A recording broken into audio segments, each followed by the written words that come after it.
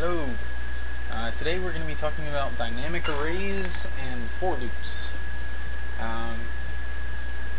Alright, so let's get started. We're going to be doing input and output to the screen.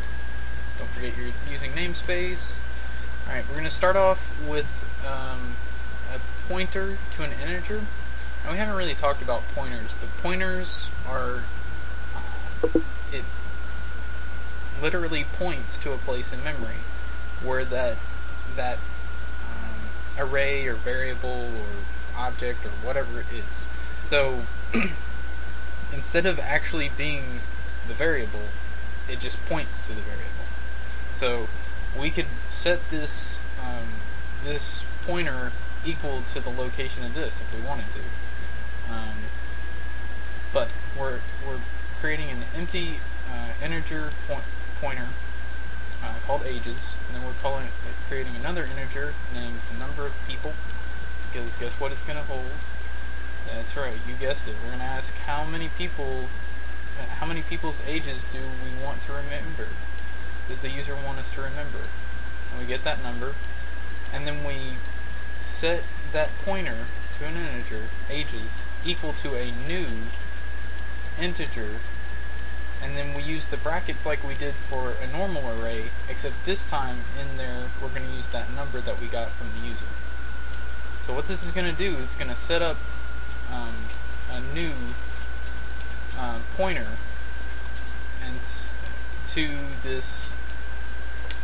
It allots this many integers, the space in memory for this many integers, and sets that as a new pointer and then sets that equal, this ages equal to that point. So it allots all of that memory for us, takes care of all of that dirty work messing with the memory, which you used to have to do with C. This is only in C++, you guys, sorry. But I like C++, and I'm hoping you're starting to see why I like C++. Alright, so now that we've set up our dynamic array with the amount of people that it needs to hold, initialized it, we have a for loop.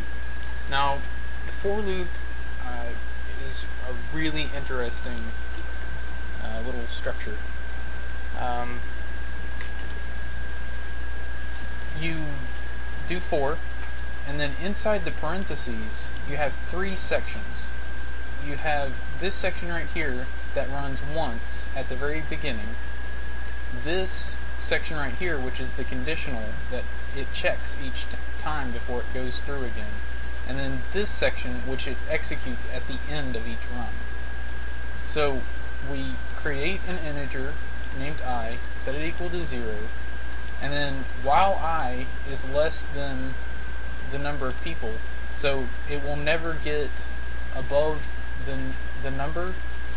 Now if you recall, we count from 0 up, so this is going to make sure, like say we got 4 people in, that it's not going to go over 4. It's not going to be equal to 4. It's not going to run equal to 4, so we're not going to go outside of our bounds.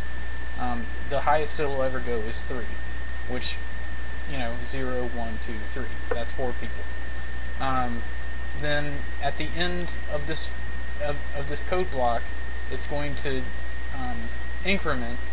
That's what that plus plus means. Increment or add 1 to I. So at the end of this loop, the first time it'll set it equal to 1, and then after the second time it'll set it equal to 2. So each time we go through this for loop, it's going to run what's in the brackets. Or alternatively, if you only have one line, which we only have one line down here, you don't have to put the brackets, just like the if statement.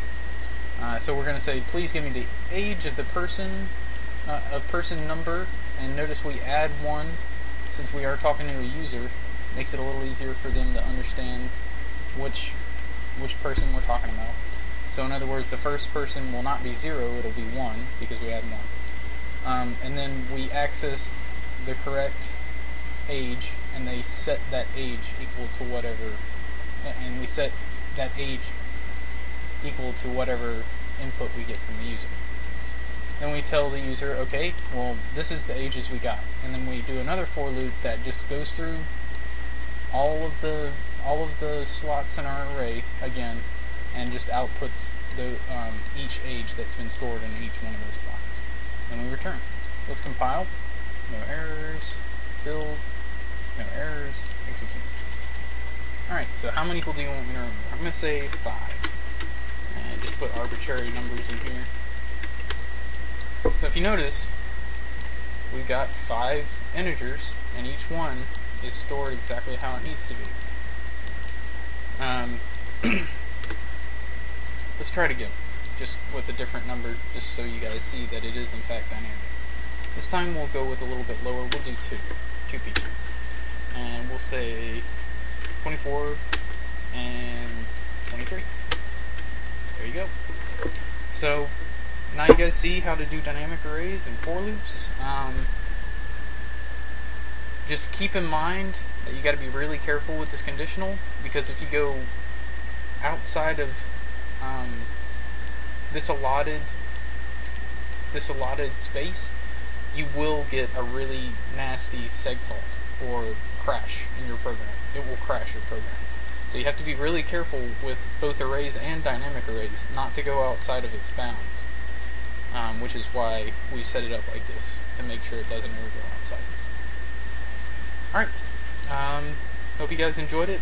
Be sure to ask questions, leave comments, and see you guys next time.